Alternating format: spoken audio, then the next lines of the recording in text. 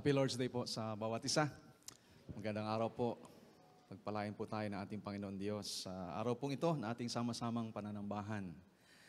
Sa buong buwan pong ito, we started walking through po patungkol ho sa kung ano ibig sabihin na maging tagasunod ng ating Panginoong Jesus dito po sa KBCF.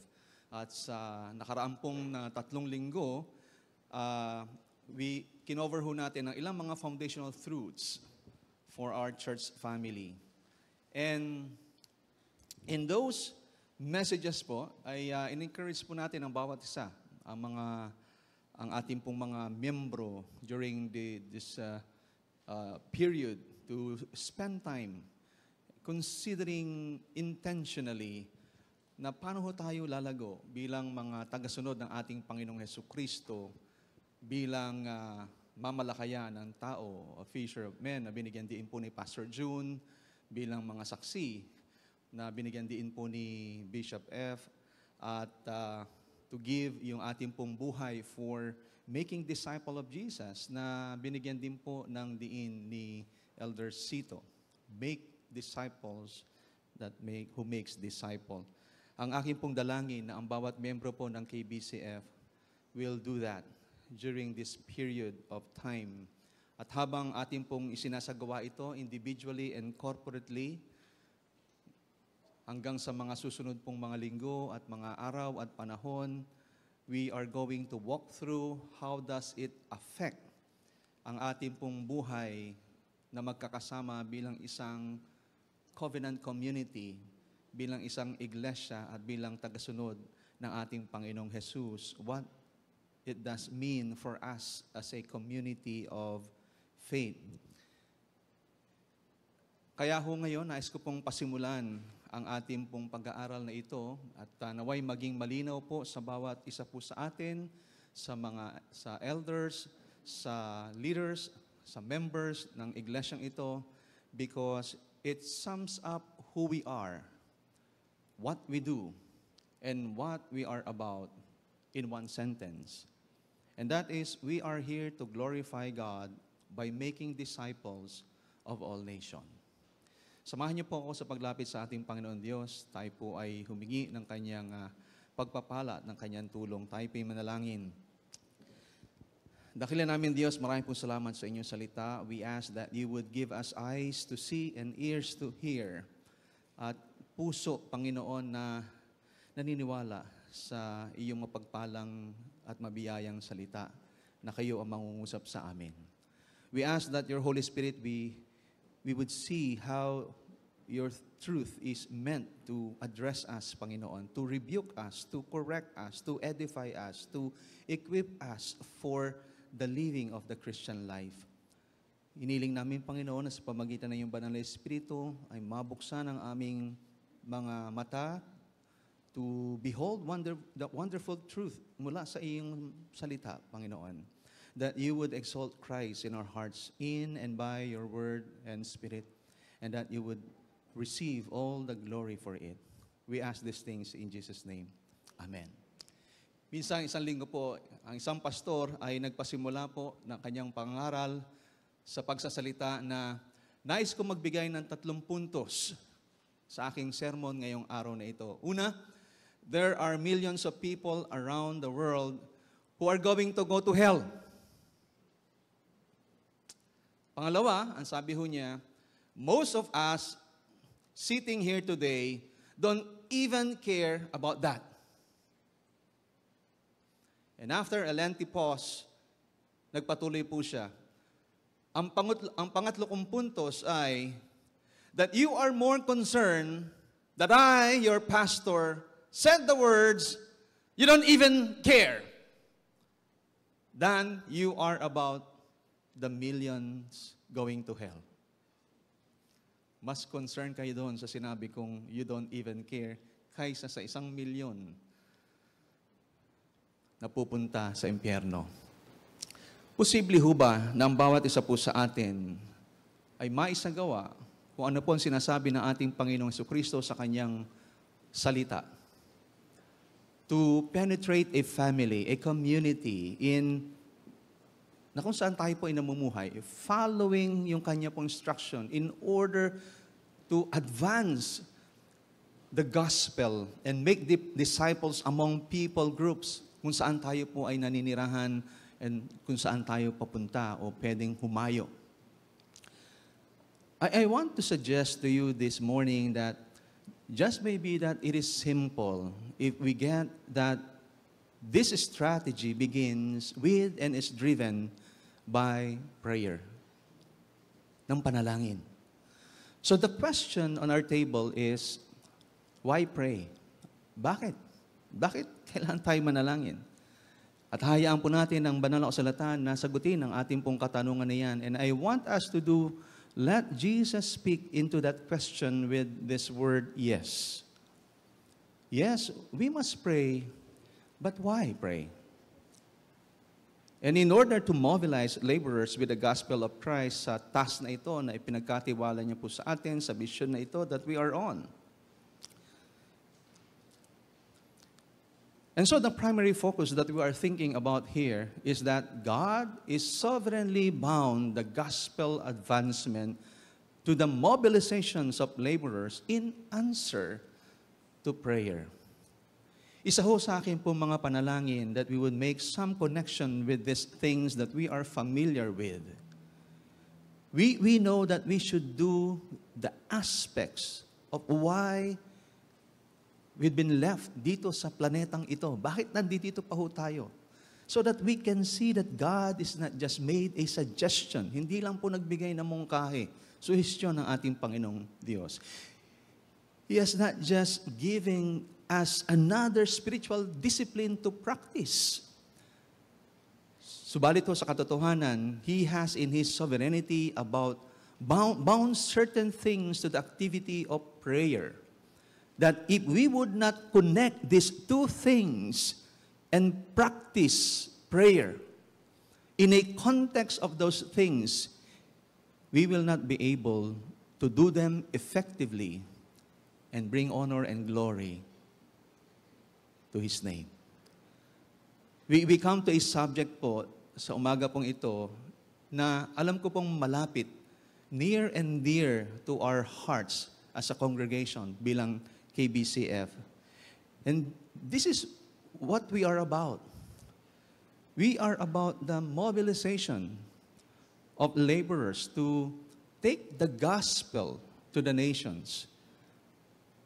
And our Lord would have us to know that we will never able to do this to the greatest degree, to the most effective degree, if it is absent of concern, diligent and sacrificial prayer. We cannot afford to miss this relationship between prayer and mobilization of laborers po in this task, in this mission that we are on. Kaya kung nariyan po ang inyong mga Biblia, inaanyayahan ko po kayo na buksan niyo po muli yan sa Lucas Kabanatang 10 as we continue our way through this passage. At may mga ilang bagay po sa passage na ito na napakahalaga para ho sa atin na nagtitiwala sa ating Panginoong Hesukristo, who count ourselves as followers of Christ, who profess ourselves to be disciples of Christ. Una po, prayer fuels a missional strategy of sending rather than sensing. Sa passage po ito, ang sabi sa verse 1, that Jesus appoints 72. He pulls 72 together and He sends them out. And He is very clear. Napakaliwanag po ng sinabi ng ating Panginoong Yesus. Sabi niya, His priority, here's your priority number 1. As you go, before you go, pray. That the Lord of the harvest would send out others with you, behind you, in front of you, as part of this endeavor. Now, ano pong nais pong sabihin dito ng ating Panginoong Jesucristo? What Jesus does here is that He extends a strategy that He has living by. And He has been using ever since day 1 ng Kanya pong pagmiministeryo. Katunayan, nariyan pong isang napakaikling salita na kung babasahin ho natin ay hindi ho natin mapapansin o kaya'y papansinin. And that word in verse 1, call our attention, that seemingly insignificant word, and that word is others. And it reminds us that this is now a new deal. This is not something that Jesus is just starting here in the last stage ng kanyang ministry. Ang sabi po doon, after this, the Lord appointed 72 others also. And that beckons us to see sa salita ng ating Panginoon Diyos, how this been done? Where has this been done? Samahan niyo po ako sa paglalakbay to put in reverse and go back to few verses like in Luke chapter 3 all the way to the beginning of the ministry of our Lord. Most of us would understand Jesus' commissioning sa kanya pong pagmiministeri at paglilingkod to have taken place at His baptism right after the accounts of the ministry of John the Baptist. Si Lucas only gives us 2 verses on this event, but he brings something to the table to the other gospel writers na iniwan ito ng iba o marahil hindi na nila sinama. Look at chapter 3, verse 31 of the Gospel of Luke, and it says, when all the people were baptized, and when Jesus also had been baptized and was praying, the heavens were opened, and the Holy Spirit descended on him in bodily form like a dove, and a voice came from heaven, "You are my beloved Son, with you I am well pleased." And this was the beginning of Jesus' ministry. In essence, this was the public sending out of the Lord Jesus Christ. And it took place in the context of prayer. Now turn to chapter 6 of Luke. Dahil dito po, makikita natin, Jesus ministers for a while and He does all kinds ng mga kamangha-manghang mga bagay, mga miraculous things na ginagawa niya, incredible things. But mapapansin ho natin that it is just Him on mission. This assignment that has been given, siya lang. But when you come to chapter 6 in verse 12, Luke tells us this. In these days, He went out to the mountain to do what? To pray. And all night He continued in prayer to God. And when they came, He called His disciples and chose from them 12, whom He named apostle. Apostle means one sent, a messenger. One sent as a messenger. Or sent one. So, dito po, we got all of these chapters. Jesus had been commissioned. He's on mission. He's carrying out yung kanya pong assignment. But it is just Him. Now, He enlists some other guys. And He calls them one sent. And now, for a few chapters, makikita ho natin, ito pong mga naging alagad, tagasunod ng ating Panginoon Jesucristo, in the school of Christ, they were watching Him. They were learning from Him. They get a few tasks. Binibigyan sila ho ng trabaho ng ating Panginoon dito at dyan. So, sinisimula na po silang i-train ng ating Panginoong Jesus. But then we come to chapter 9. You see what's happening now. Jesus was commissioned, yes. He was sent out. He was in the context of prayer, and in the context of extended prayer, He enlists some other guys. He named them sent ones, messengers, and then He equips them, and now He does what? He sends them out. And what did Jesus do? He's broadening the circle of involvement. Pinalalawak niya ho. It started with Him in the venue of prayer, and He broadens the circle with His apostles in the venue of prayer, and now He sends them out, and now He's broadening behind them. Hindi ho binigay sa atin yung mga pangalan ng mga taong yan. Sa last paragraph ho ng chapter 9, there were three potential guys na binanggit po doon, recruited. And considering this, di ho binigay din ang kanilang mga pangalan. And then we come to chapter 10 na ating pong binasa kanina. And guess what we find? Same thing. Jesus is broadening the circle. He appointed 72 others. Part of this ever-widening pagpapalawak ng tinatawag nating concentric circles of evangelism, discipleship, and mission.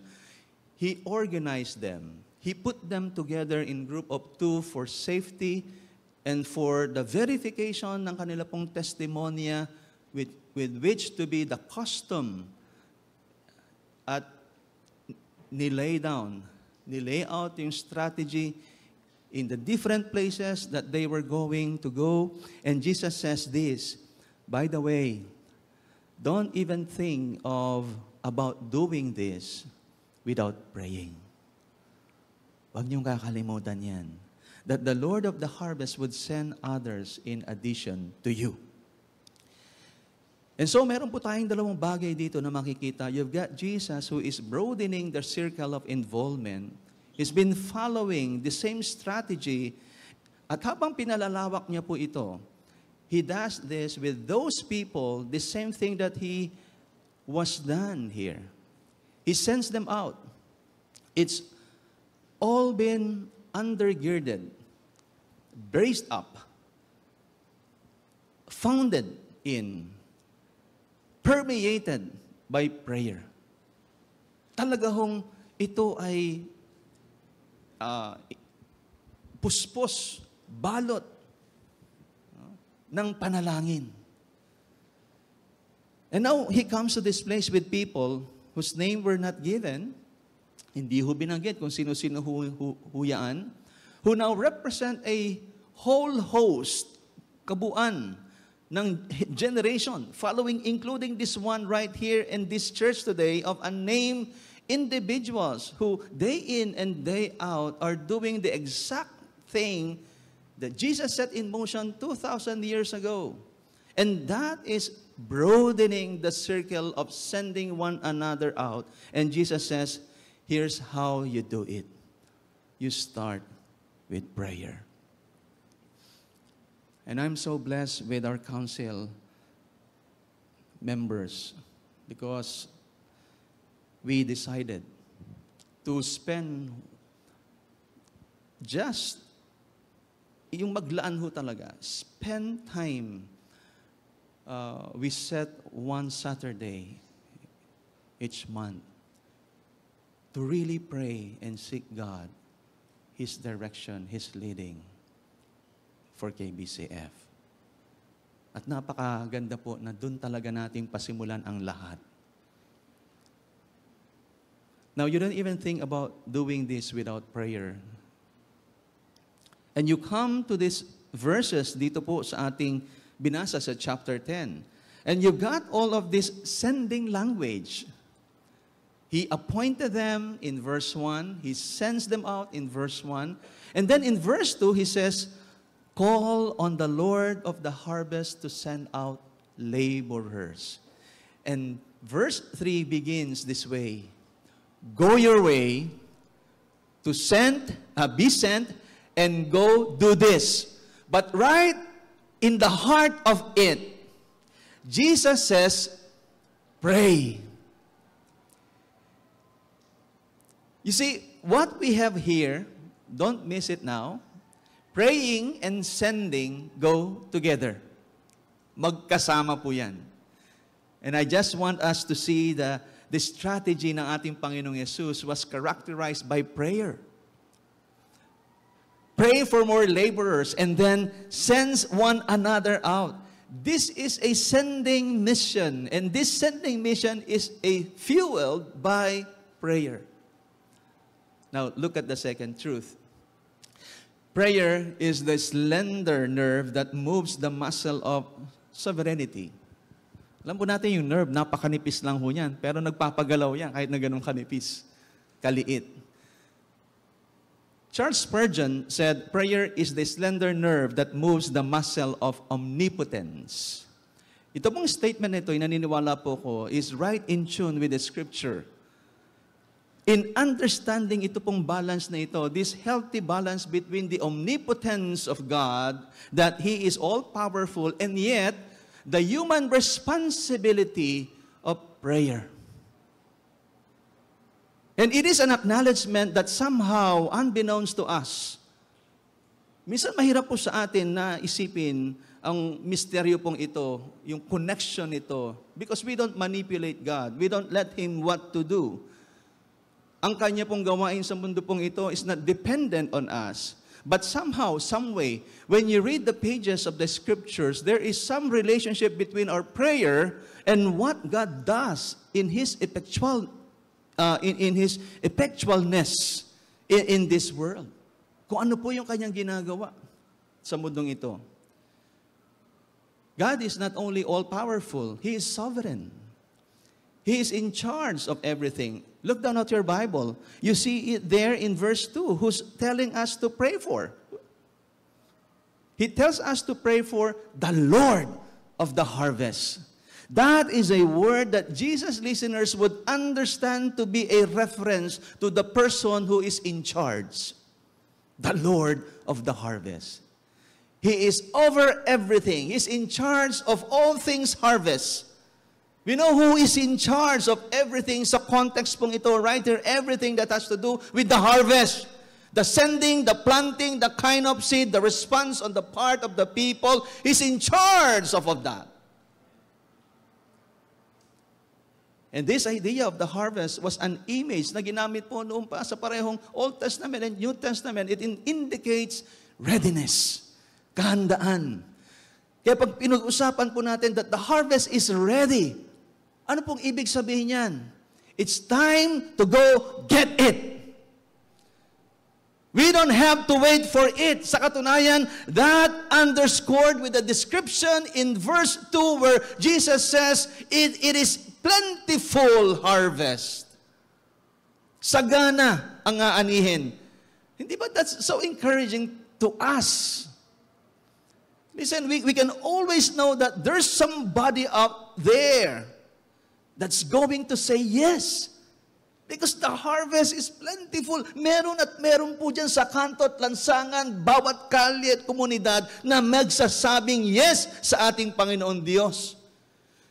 The idea that the harvest is plentiful means it is always ready. Ready na. Naghihintay lang po sila. Yes, sometimes we plant. Yes, sometimes we actually see the harvest that is being reaped. But God would have us to know that the harvest is always plentiful.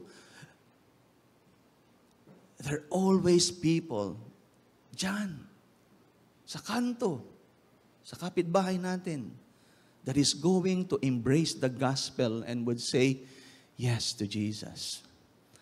But then there is a reality check. Look down at your Bible, same verse. But Jesus says, the laborers are few. Here's the deal. The harvest will always outnumber the laborers. This is the truth. Ito ang katotohanan ng ating pong gospel enterprise na ating pong sinasagawa. The task that we are on. This harvest will always overwhelm the size, the number of laborers. They are to go and reap this harvest. Kulang. Kaya mga kapatid, naiintindihan natin to. You know this in your family as we carry out the circles. There are most lost people than saved people. Alam nyo yan, sa inyong opisina, sa inyong mga katrabaho, the place you go. You count the number of people that are living for Jesus. They giving their lives to following Him or being His disciples. There are going to be more lost people than they are saved. At totoo po yan dito sa Quezon City, sa Barangay Sacred Heart. Everywhere we go, this size of the task is so much bigger. And Jesus gives us this reality check to remind us of that reality. So ano po ang kanyang sinabi? He gives us the answer. Therefore, pray earnestly to the Lord of the harvest. Napaka-interesting po ng language nito sa New Testament. The idea of praying earnestly means to be reduced to want, to lack for someone's self. And so, to make one's need known, that is why ito po ay associated sa panalangin and came to be used to describe prayer because ito po ay paglalarawan that someone cries out and makes his need known.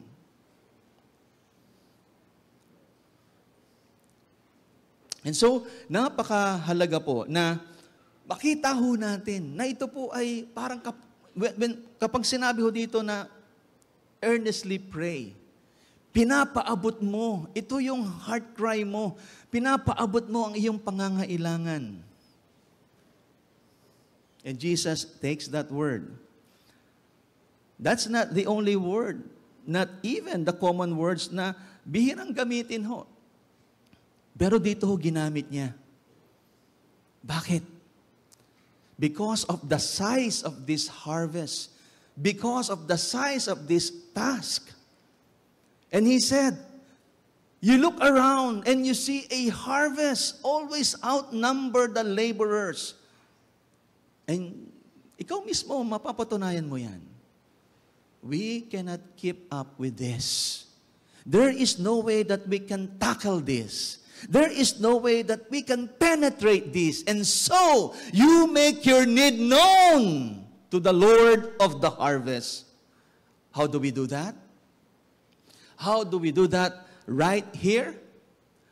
We do that by challenging one another with personal evangelism, praying for more people to be involved, more KBCFers, opening their mouth in sharing their faith so that our family members, our friends, our co-workers, our classmates, our neighbors, our communities can hear the gospel of the Lord Jesus Christ.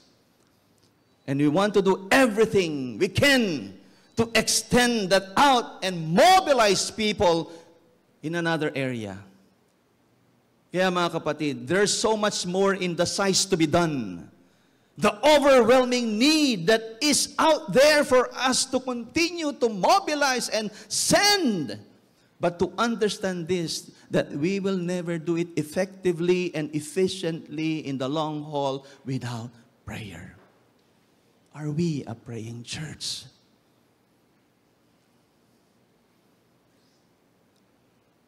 Bisitahin niyo po paminsan-minsan. O wag naman po minsan. Bumisita talaga kayo at sumali po kayo sa ating prayer meeting. Online na nga lang po yan eh. Hindi na nga ho kayo maglalakbay dito. Makikiisa na lang po tayo sa panalangin. And I thank the Lord for the ministry of Kuya Cesar sa panalangin. Napakasipag, napakatiyaga na naghihikayat. Manalangin tayo. There are so many avenues in the church which we seek to mobilize people. That would not happen in a way that brings honor and glory sa ating Panginoon Diyos in most effectiveness without prayer. So what do we pray for? We say it's simple as that. As we keep saying, ganun lang ba kadali yun? Lord, send out laborers. Pero, mas maganda na ho yung pasimula. But I want you to know that the Bible gives us more than that. You hold to your Bible there, and I want you to take a quick journey with me. And what I want to do is to show you ang ilang pong mga lugar sa scriptures where the Bible makes this connection between prayer and the sending out of laborers. Now, what I want us to do, I want this to become a prayer strategy for us. And this is where we go, to the scripture. At makita ho natin yung anong uri, yung mga bagay that people pray for in relation to mobilization of laborers. The first one is in Acts chapter 1. Because this is where Jesus gives us another picture of ever-widening circle. Yung strategy of sending people out. You remember the disciples in verses 4 and 5, na kung saan sinabi ng ating Panginoon Jesucristo, after the resurrection, not to depart from Jerusalem, but to wait for the promise of the Father. And He's talking about the Holy Spirit. And then He tells them in verse 8, in Acts chapter 1, what's going to look like. What's going to happen when that takes place. You will receive power when the Holy Spirit has come upon you, and you will be my witnesses in Jerusalem, in all Judea and Samaria, and to the end of the earth. There are those ever-widening circle right there. And Jesus said, this is the way it's going to happen. And then, watch this. They understood waiting to mean praying. And you see, verse 14, all this with one accord were devoting themselves to prayer. This is how they waited. This is how they did what Jesus said. And you know the rest of the story. Chapter 2, the Holy Spirit is poured out. The church is born. And this ever-widening circle continues. Nagpatuloy po yan. And now look at chapter 4, in Acts. Remember, si Pedro po at si Juan, in-interrogate po sila ng mga religious leaders. And they were opposing their teachings. And so, yung atensyon at yung galit o sama ng loob, parang gano'n, itong galit sila kay Peter at kay John dahil sa kanilang pinoproclaim. And the disciples get some persecution and they go back to the church. And in verse 23 of chapter 4, the church begins to pray. Then look at verse 31. Ang sabi ho dyan, and when they had prayed, the place in which they were gathered together was shaken, and they were all filled with the Holy Spirit and continued to speak the word of God with boldness. These people are all sent out. And they begin to proclaim the gospel of Christ, born in the context of prayer. And finally, let me give this one to you. Let me say this to you, and I don't want you to miss this. Don't miss this. Verses 1 to 3 connects with the rest of this. And know this. Solicitors or prayers and are laborers. And laborers are solicitors or prayers on God's mission. You see, when we get to verse 3 of Luke chapter 10, God sends them out. And He says, go your way. Behold, I am sending you out as lambs in the midst of wolves. And then we have all these practical instructions. We've got all the practical strategy. But watch this.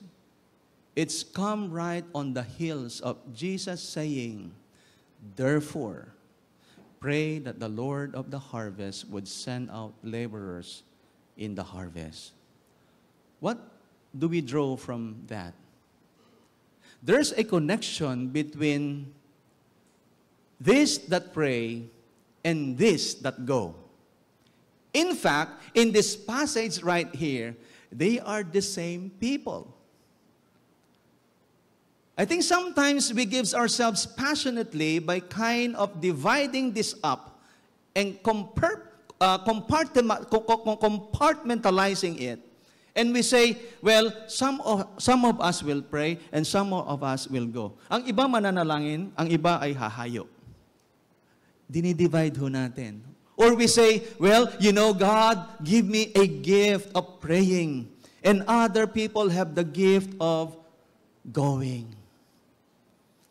You know, the fact of the matter is that we know that all of us can give, all of us can pray, and maybe we should add to all that, all of us in some way, form, or passion can go. But in this passage, right here, at least the prayers were the goers. And the goers were the prayers. And we must understand that relationship. You know what another thing it does? It gives us something else to pray for us. We pray for laborers. I think that's what the strategy does. Pray for laborers who will do this. First, depend on Jesus completely. That's why he told them, don't take any of those stuff. The time is short. The task is urgent. You need to be able to move quickly. Principles depend on Jesus completely. And pray for laborers who don't waste time unnecessarily. And sabi niya, don't greet anybody on the road. Why? Now, he was not telling us to be rude o maging snobbish tayo. He just knew the nature of the Oriental greetings. They took a long time sometimes. You've got, kailangan mo siyang yakapin, kailangan mo siyang halikan kabila ng pisngi. At pagkatapos nun, kwentuhan na. Ganon ang Oriental greeting eh. So, mababalaho ka, kumbaga. So, Jesus said, urgency of the task. There's no time. It might be a word, therefore, ito po'y maaaring maging paalaala po sa atin. Na mas marami pang ginugugol ang oras sa Facebook, sa Twitter, sa Instagram, sa YouTube. He said this task is huge. How much time you spend on Facebook, on Twitter?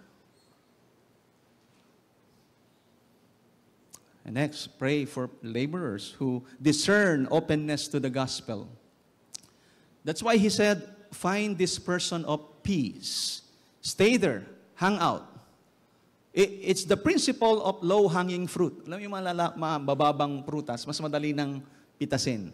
Ibig sabihin, ready na yan. Okay. So yung mga bukas na sa Ebanghelyo, yun na yun. We need people who are to discern that. And let's pray for laborers who can discern that. Ito pong mga low-hanging fruit. The person of peace. And then, desire provision instead of luxury. Ang sabi po ng ating Panginoong Jesus, don't be looking for a better deal. You find somebody that will meet your needs. Hang out there. Sila ang magpo-provide niyan sa'yo. Don't be looking how to increase your convenience or your comfort zone. That's something we know. We need laborers who get that, who desire provision instead of luxury.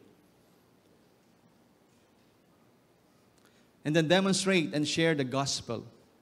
That's why, ang sabi ng Panginoon, heal the sick, sign of the coming kingdom. It was evident. And then speaking on to that, show the gospel and share the gospel. And then finally, declare God's impending judgment. Dahil alam ito ng ating Panginoong Jesus. The good news is not good news if it is not against the backdrop of the bad news. And that's the wrath of God that is coming against all sin. And we need to be clear about that. We need to be clear about that, mga kapatid. There are 3 truths that are added to this list, woven throughout this passage. And let's pray for laborers to remember the sender of the servant is the shepherd of the sheep. Jesus says in verse 3, I'm sending you out as lambs in the midst of wolves. Hindi ba parang napaka-weird nito? Isesend tayo sa kalagitnaan ng mga wolves. Of course, to protect the people, the sheep from the wolves, Jesus says, I am sending you. But the eyes is in the empathic position. Jesus said, don't forget, it's me that's sending you.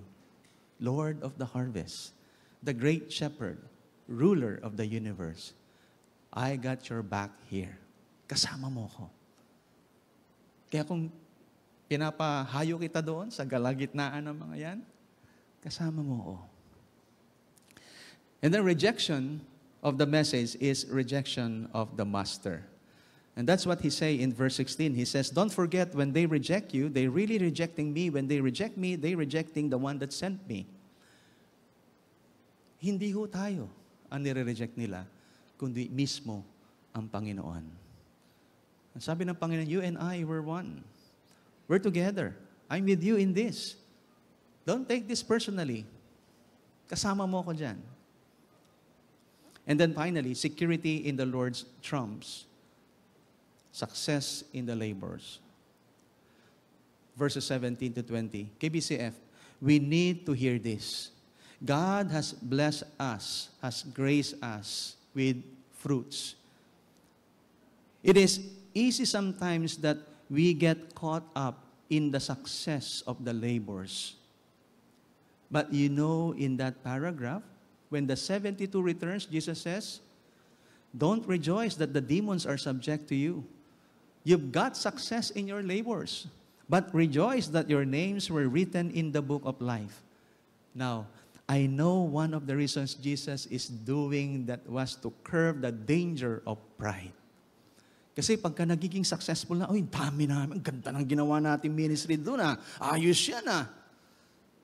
And then pride creeps in. And so, paalala ng Panginoon. But can I tell you why I think the primary reason He gives us the story? It is because alam niya, alam ng Panginoon that in every mission story would not end like that. Every day at the end of the day won't have a happy ending when we are sheep among wolves. And sometimes, very discouraging. Hindi ho ba? And Jesus says, I want you to know that what's going to carry you, na magpapatuloy ka, is not going to be your rejoicing in the success of this mission, of this task. But when you put your head in the pillow at night, the thing that is going to carry you is that you are still secure in the arms of the Savior. And Jesus tells these disciples to pray to the Lord of the harvest, to send out laborers into His harvest. And I have a question to you. Are you praying for laborers to go out into the harvest? Is that a standard prayer of yours, of KBCF? Jesus is saying that His disciples ought to pray for laborers to go out into the harvest field. And I simply ask you, are you praying for that? Is that something that's very important to you? What excites your energy and your passions? What is important to KBCF? Well, one of the things that Jesus says excites the attention and the energy and the passion of His followers, of His disciples, is looking out at the field that is white for harvest and recognizing that there's not enough laborers to bring in that harvest. Let's be honest. We all pray for the things that matter to most of us, hindi ba? Kung ano yung mahalaga po sa atin. We pray often sa ating mga anak, sa ating asawa, sa ating pamilya, because they matter greatly to us. Hindi yun naman masama yun, hindi ba? Tama naman po yun. I pray for my wife because she matters greatly to me. And if you get sick, you pray for your health because that matters to you. If we are in financial difficulty or need a job, we pray earnestly for those needs because those things matter to us. But the most important question is this: does the Lord's harvest matter enough to you to motivate you to pray often for it? If a person's response to the gospel is the deciding factor where he or she will spend eternity, should we do not all that we can to get this crucial message to them? The gospel is crucial because people will be judged eternally on the basis of their response to it. If you know that fact, pray for the harvest and for more workers. And in light of eternity, the gospel is crucial. The gospel is the crucial message. We are the messengers. We are the laborers. We are the prayers. We are to be disciple-making disciples, that we go out and proclaim His word in order that others will follow Jesus. Have you thought about the fact that there are hundreds of thousands of people in Quezon City, in our country, that has never heard the name of Jesus Christ, and they never heard the gospel, and has that burdened you? And has it led you to pray for laborers to go out? Mga kapatid, that ought to be one of the things that burdening us as a church, that we are passionate about, that's on our minds, and that we are praying for. Have you prayed? Are you praying for laborers? And so to be obedient, we pray, Lord, send out workers into your harvest field. Heavenly Father, thank you for this reminder of our need to have a heart of compassion, a heart that Christ has had toward the lost, headed for the harvest. That we need to pray, plead with you to send out messengers. That we need to have a sense of urgency that dispatches us immediately to evangelize, Panginoon. Dalangin namin, Panginoon, that you will make out of this church a great force of laborers into the harvest. Whatever the cause, Lord, we need your Holy Spirit. Not only that we would understand your word, but that our desires would be set on the things of Christ and the things of the gospel. And we need your Spirit to apply your word to our own hearts, our own circumstances, our own situation. So do this, we pray, because we ask it in Jesus' name. Amen.